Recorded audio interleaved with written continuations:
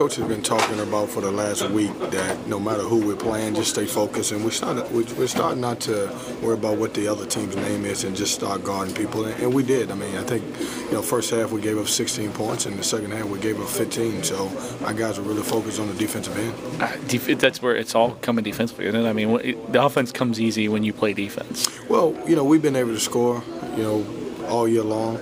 Where we were having breakdowns is just defensively, and I thought we took a big step today, and everybody was on the same page. How big is this for Chris to get something going here? Everybody talks about being back here and playing here, and it's got to be hard for him.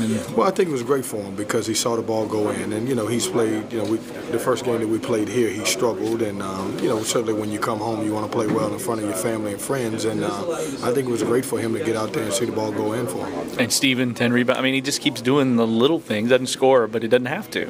I would say between Steven and Mango, they both have took a big step, and certainly we were struggling a little bit at that 5 spot, and they've done a good job, and now we got 5 guys that we put on the floor where he's not a liability, and he's starting to rebound the ball, and he keeps a lot of balls alive. And then today you get you get play from Steven, you get good play from Wayne. Mm-hmm. Just kind of everybody stepping up. Do you feel that sense that it's postseason and they all know? You know what, we've been playing that way for the last couple of weeks, but certainly this is one of our best efforts defensively. You have to say that with what the score was, and I think everybody took a big step forward, and as a team we got better today defensively.